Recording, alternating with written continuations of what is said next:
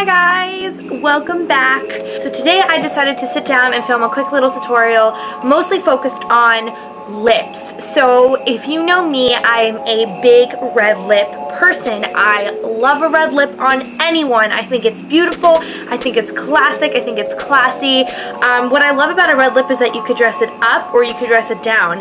I have no problem looking like this and going to work, and I have no problem looking like this and going out to dinner or going out for the night. So that's what I really love about this look and the classic red lip, is that it's so versatile and you could really wear it any way you want to, looking casual, fancy, whatever.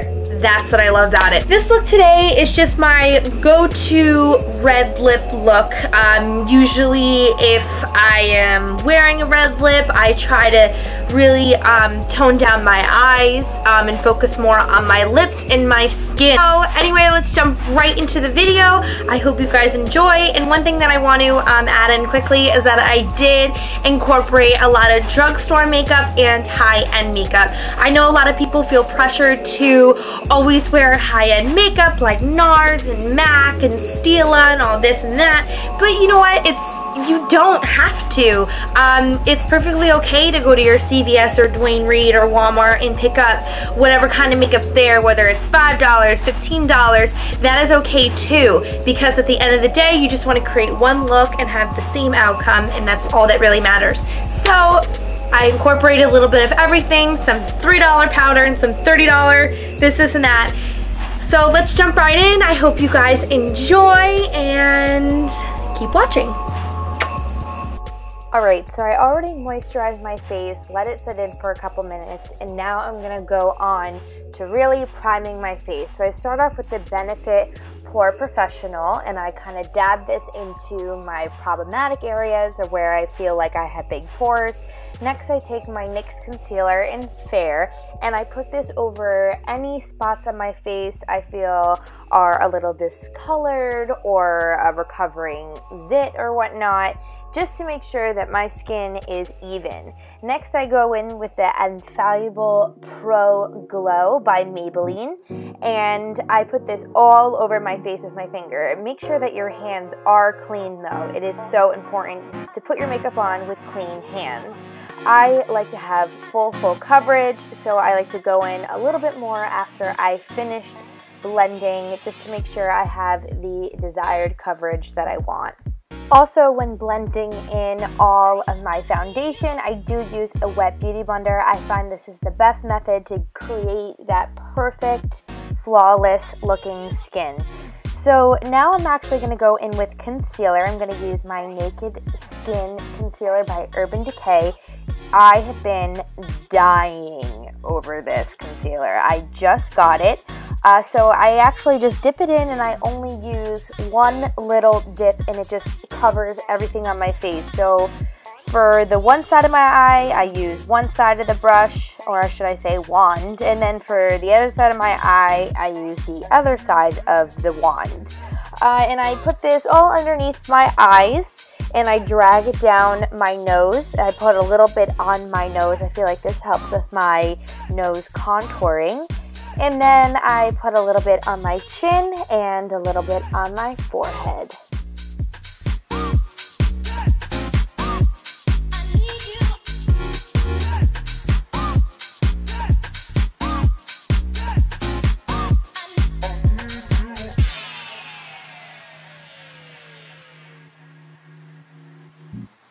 So I'm going to go back in with my wet beauty blender, and I'm really going to blend everything in. This is such an important step, because if you are not blending properly underneath your eyes, you really are going to get that cakey effect.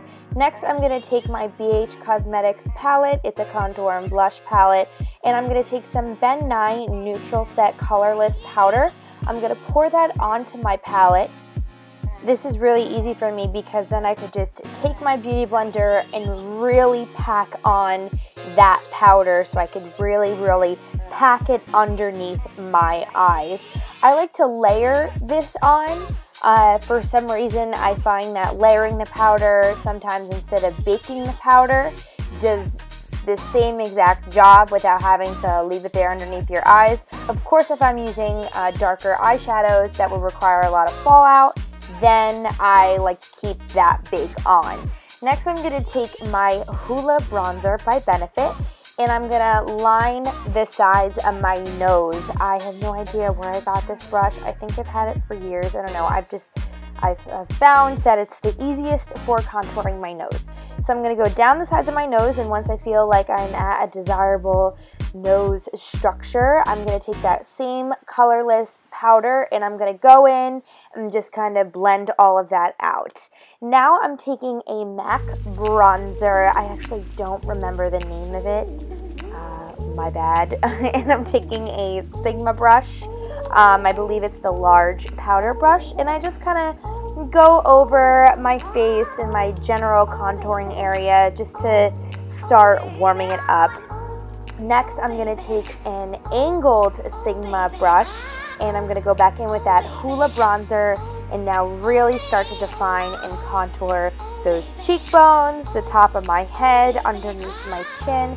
I don't like to go too crazy with contouring because I do really have a round face, but I do as much as I can.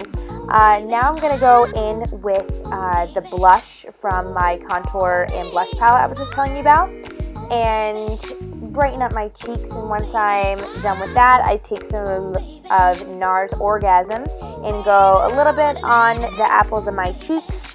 Now I'm just going to go back with that beauty blender and sponge, and now I'm going to bake underneath my cheekbones. This is really to give that defined jawline. So I'm just going to let that sit there while I start to do the rest of my makeup. Now for eyebrows. I am going to make my eyebrows pretty defined today, so I'll be using my Anastasia Dip Brow in Chocolate. Eyebrows are weird. They're weird things. So I will totally make a video about how I do my eyebrows if you want to see that. But this is just kind of a general idea about how I outline them, fill them in.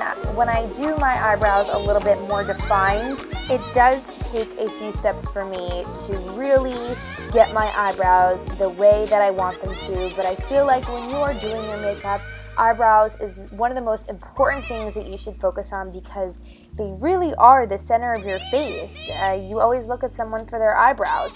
So once I am done filling them in, I'm going to take that NYX concealer that I used in the beginning, and I'm going to kind of clean up any kind of lines that I'm finding underneath my brows and just to really sharpen those edges up.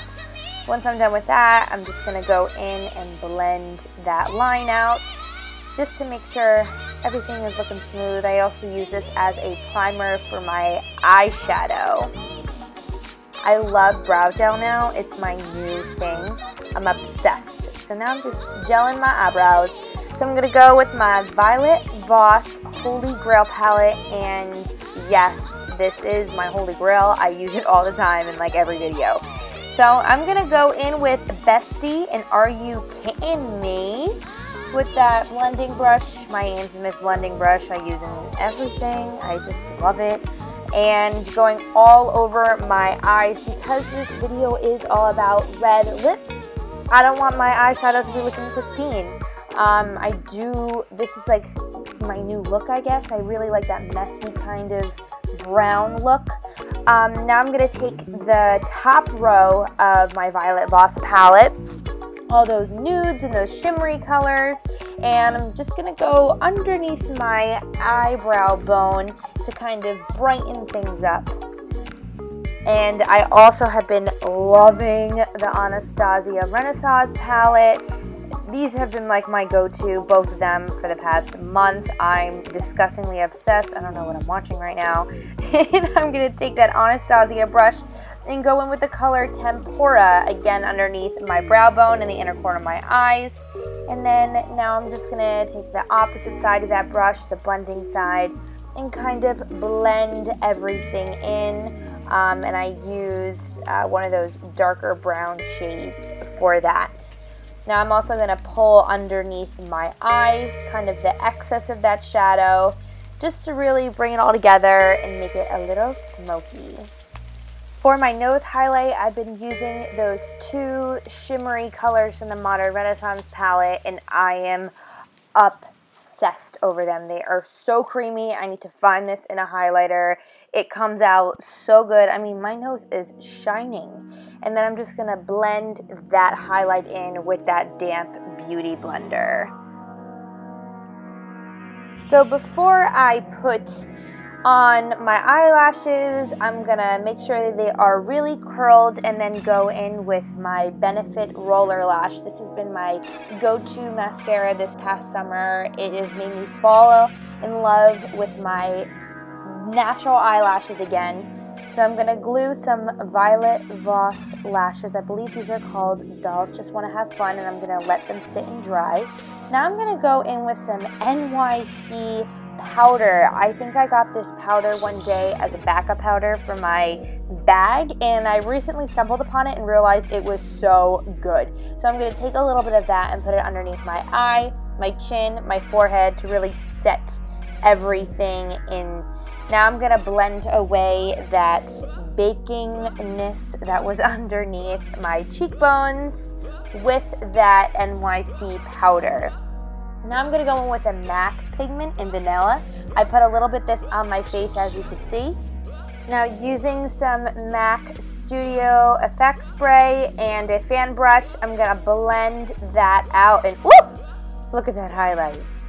That is a highlight. I am dying. Now I'm going to take my Kylie Cosmetics Mary Jo lip pencil, and I'm going to line my lips with this bad boy. Lip lining is so important to me. I make sure I do it every single time before I put on my matte lipstick, just to really make sure I lock in all of that color and my lips don't bleed. I hate when the color bleeds from my lips. So I'm gonna fill my lips in with that pencil. And then once I'm done with that, I'm gonna take my absolute ride or die favorite Stila lip color, and that is Be So. This is my all-time favorite red, and I'm gonna just put that bad boy on.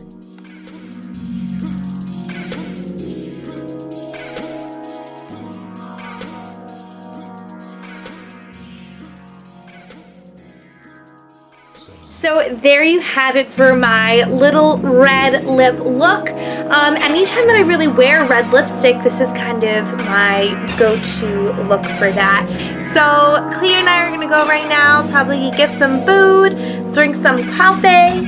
So once again, thank you guys so much for watching, and I hope to see you back here soon. Ready to blow kisses, please? Ready to blow kisses for the cameras? That was so cute.